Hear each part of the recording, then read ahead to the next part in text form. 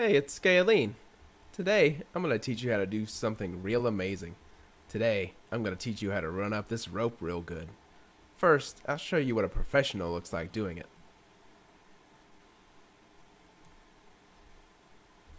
This video will be divided into 3 sections. The first is how to prepare, the second is how to do, and the third is for why do. To prepare, it is key that you're comfortable in your footwear. It doesn't matter what you choose to wear, as long as the footwear is comfortable and you feel confident in the footwear. I personally recommend H&M. H&M, while the quality may be lacking, it is a very affordable shoe, and obviously, because it's from H&M, it is very stylish. I believe that as long as you take care of the shoe, it'll last you a long time and be worth every penny. Also, you'll need to mentally prepare, because a failure during this activity can cause a fall off either side of the rope. Now, I'm no foot doctor, but I can tell, just by looking at it, that this is at least a 4-foot drop. And a fall from that height could leave you with a serious boo-boo, or even worse, a serious boo-bah. And for the second step, I'm going to teach you how to do it. You just do it like this.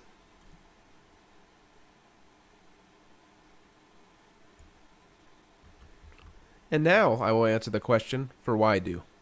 But unfortunately, the reason for why do is not a question that can simply be answered.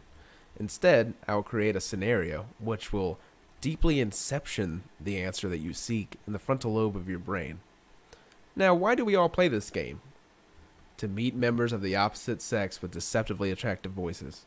And what do you do on your first virtual date with the person that you meet? Of course, you take them to your garrison.